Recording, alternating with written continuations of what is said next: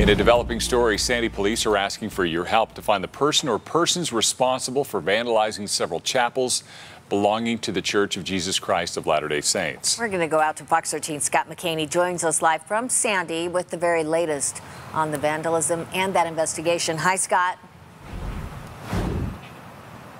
Morning, guys. Yeah, busy couple of days for detectives here with Sandy PD trying to figure out exactly who perpetrated these crimes and trying to figure out why they did it, what their motivation was. But this all begins, really starts Monday night and going into Tuesday morning, and that is when these vandalisms occurred. We're showing you some evidentiary photographs taken of several of those chapels. The person or persons responsible appear to be trying to send some sort of a message with what they'd written on the outside of these chapels.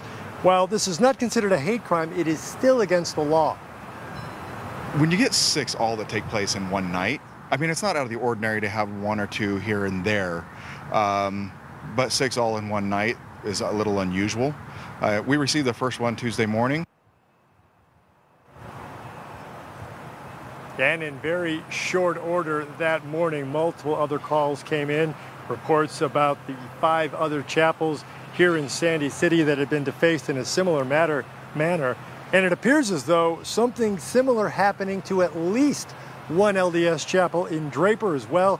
Detectives are asking folks in the neighborhoods where these vandalisms occurred to check their Ring doorbell cameras, security cameras, anything like that, to see if they may have potentially some evidence of who may have done this.